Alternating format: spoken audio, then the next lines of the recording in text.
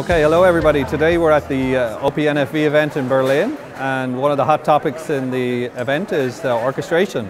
So what we've got today for you is an example of some orchestration capabilities that we're also looking at introducing into the open orchestration environment. So we'll be looking at these use cases that are very much a target for the open orchestration. So we're at the Huawei stand, and I'd like to give you an overview of the CloudVPN end-to-end NFV and SDN orchestration capability. So the first thing is we're looking at the end-to-end CloudVPN service orchestration. The idea is to create a very agile environment where we can have very dynamic and on-demand services for CloudVPN. The idea of a CloudVPN is that I can turn up, I can connect all of my corporate sites via a VPN service, and then I can deploy new value-added services over that VPN to the corporate sites, and all to be done in a matter of minutes and seconds, with the ability to add and remove value-added services through that. The orchestrator is a key enabler for this. We have, in this picture, we show that we have an end-to-end orchestrator that goes over the network, which shows an integration of two controllers. One of the controllers is over an IP RAN network, and the second controller is looking at an IP core. We also have a VNFM, which is a virtual network function manager, which is taking care of the management of the firewall and the DHCP service. So we're going to provide an overview and a video of this today and how we achieve this in the orchestration. Okay, so let's talk about lifecycle service orchestration. Lifecycle service orchestration is the process by which we can introduce a new service offering quickly into the orchestration environment, and then we can configure that service offering to a very fine-grained service offering based on the operator's specific characteristics and attributes.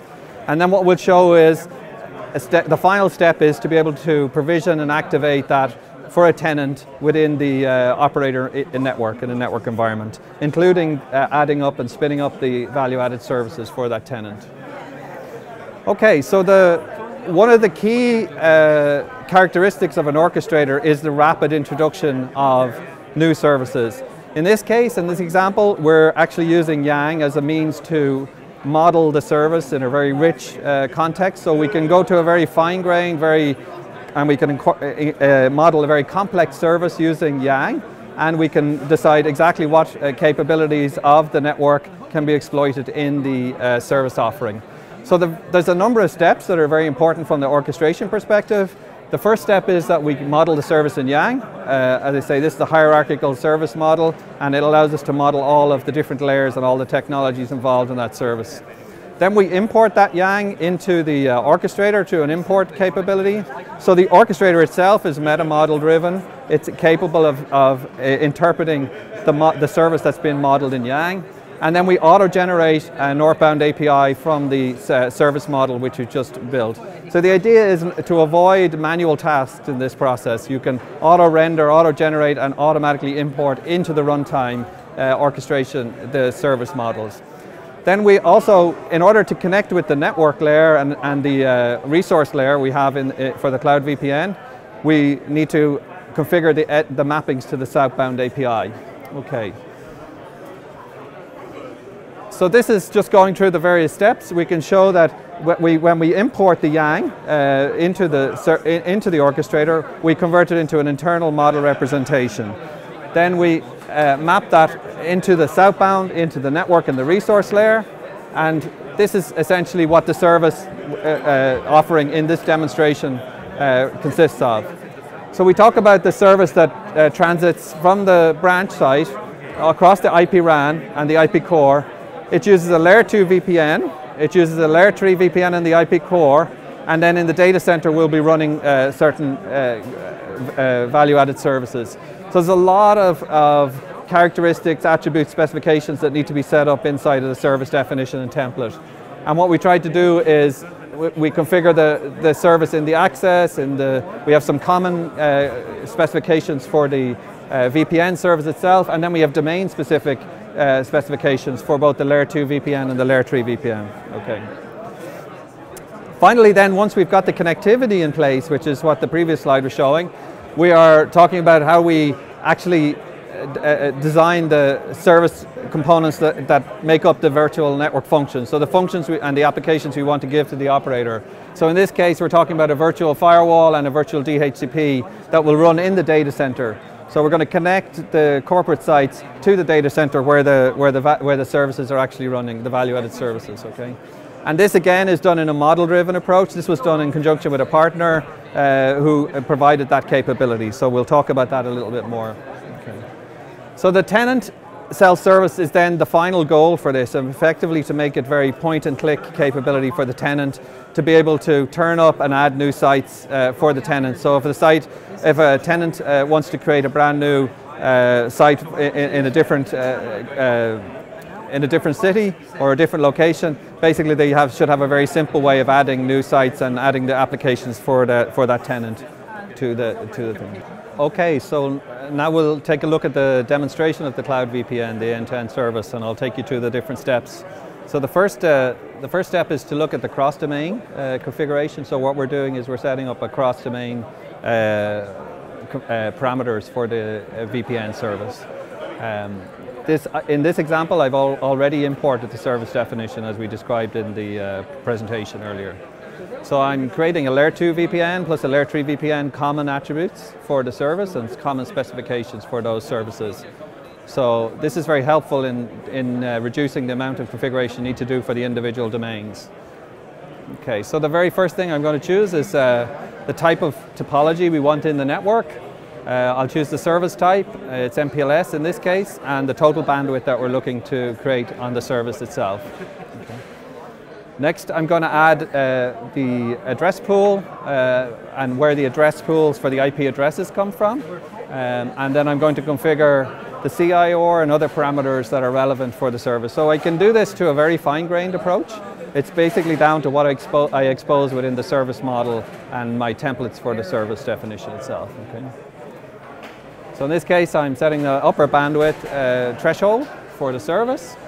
And now I'm going to configure the protection mode for the service. So in this case, I'm not going to choose any protection mode. I will just leave it for the moment. Okay. And then finally, in this demo, what I'm going to provide is the routing constraints, and I'm going to choose the shortest path constraint for the policy. Obviously, I have a number of different options I can choose for that. Okay. So that's the configuration of the cross-domain policies. Next, what I'm going to do is I'm going to look at defining a single domain policy. So this is where you take those cross-domain policies, but you further refine them for the individual domains, so for the IP RAN or the IP core. And in this case, I will actually inherit quite a lot from the common cross-domain specifications.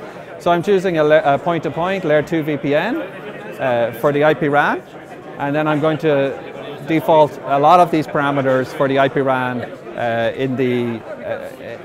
take them directly from the common configurations. Now I'm moving on to the IP core, and I'll do the same. I'll specify some characteristics that are specific to the IP core, in this case full mesh and IPv3 or Layer 3 VPN. And then I go through. So now basically what I've done is I've configured a lot of the characteristic specifications that make up my service. So I'm ready now to create the cross-domain and validate the cross-domain service. So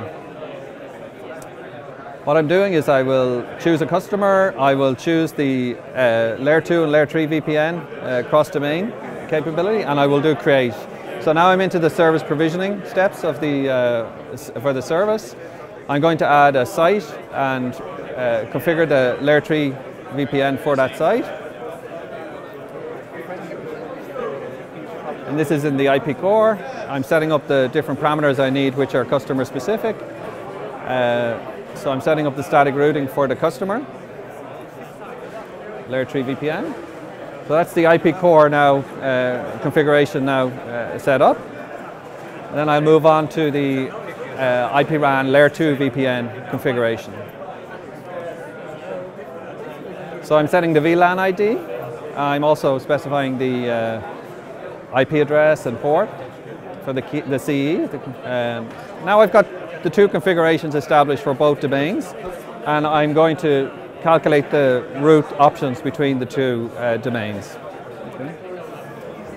So what it's done here is it's actually calculated the options for me. I can now see that I have my IP core connected to my IP RAN over a link that connects these two domains. So now we're ready with this service to provision and activate that service. You'll just see here before I do that, you can see there are different link options. The system has discovered the link options that can connect these two domains effectively. So in this network, it's got two options. Okay?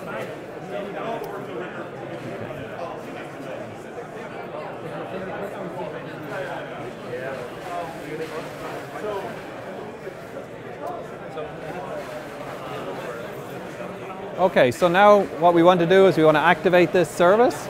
So we're going to activate the VPN. You can see we have the layer 2 and layer 3 service activated, and here it goes up, so we can see that the status of the service is now up. Okay. So now we have a real service up and running for the connectivity, and we've connected the customer sites together. And now what we want to do is the value-added service. So now we've got the connectivity. Now we need to add the firewall and the virtual DCP service. Okay. Okay. So this again, adding the VAS is using a template-based, model-driven approach, where we have modeled out the different virtual functions and the function chains within the template. And now what we're doing, first we need to create a virtual data center in which we can run this for the customer.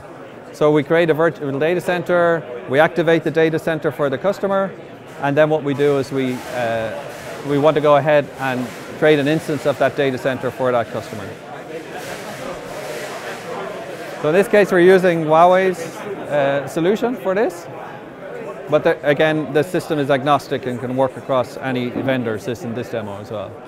So we're deploying that data center, and we also are showing that we've two virtual machines working here, virtual instances working for that. So with two VNFs, and we've got the virtual firewall and the virtual DHCP working for that customer.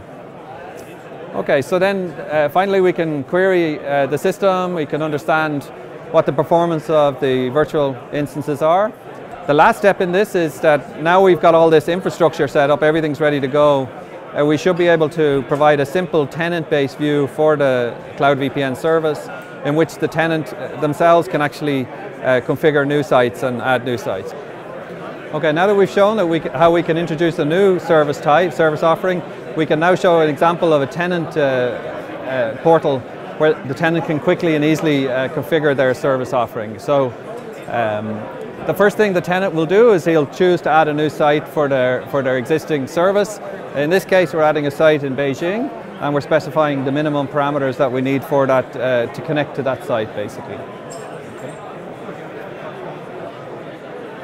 So through this type of portal, we can expose whatever we want the tenant to be able to configure themselves. That can be a lot of information or a small amount of information. Okay. So in the next step, we're going to show how we create the virtual data center for this site. In this case, again, we're configuring the virtual data center instance, and then we're setting up the subnet to connect the various sites to the data center itself. Okay, so now we've got a number of virtual machines running in the data center, and they're connected to the sites. Our next we deploy the site to site and the site to DC VPN service for that customer. That means activating that site into the network. Okay. So here we can see a graphical view of the two sites that are connecting to the data center. So the corporate environment is now set up for the customer itself. Okay. Okay, so we've instantiated that service for the customer. Now we're going to add the virtual DHCP and the virtual firewall service for that customer. Okay, so we're going to specify some parameters in relation to the DHCP and the IP addresses and the gateways, etc. And then we're also going to do something where we submit and provision the firewall and the DHCP service. Okay? And that really completes it. So we can decide exactly how much granularity we want to give to the tenant in order to configure their service. So we could keep it very high level, and this is all part of the power of the model-driven approach for the service modeling within the orchestration. Thank you very much. We're delighted to be able to share this at the OPNFV event. Thank you.